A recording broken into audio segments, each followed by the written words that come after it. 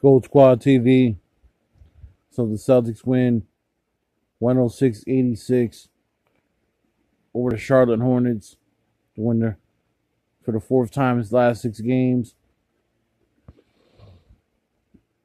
Jason Tatum had 23 points. Evan Fournier had 17. Robert Williams had 18. Jaylen Brown had a good game. This game, even Romeo Langford hit a 3. He played some damn good defense.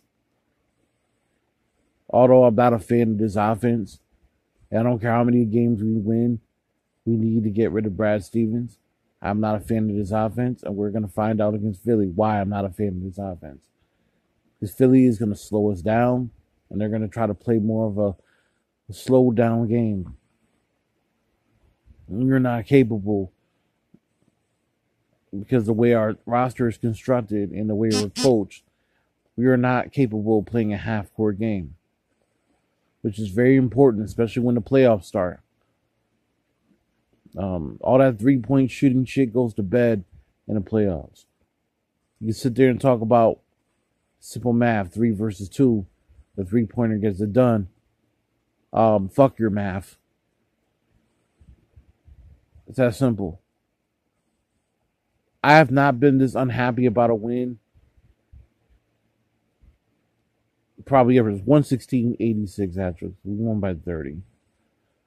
I have not been this unhappy about a win ever. And it has really nothing to do with the fact that we destroyed Charlotte.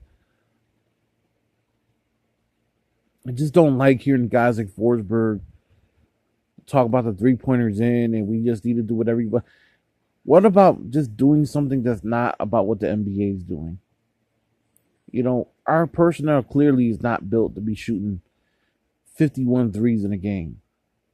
Yeah, we made a certain bunch and we won. But we face a better team. That's not going to go that way. Not to mention, fans don't pay, nor pay to watch a team full of guys to sit there at the three-point line and shoot threes unless you're the Golden State Warriors. Nobody's paying to watch Jason Tatum sacrifice his skill just to shoot threes. Jaylen Brown sacrifice his skill to shoot threes.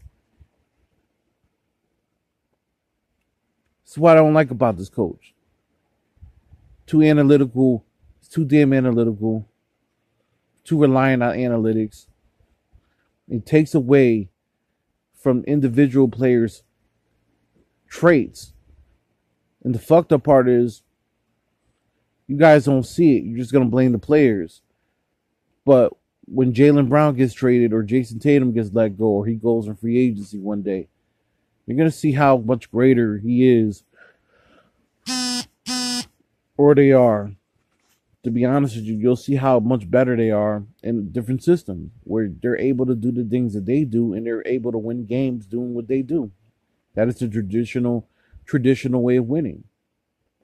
All this buck the system, three-point shooting shit that analytics tries to tell you, that only works in the regular season. It shit ain't going to be going like that in the postseason. Historically.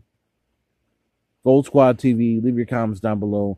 Celtics 116, Hornets 86.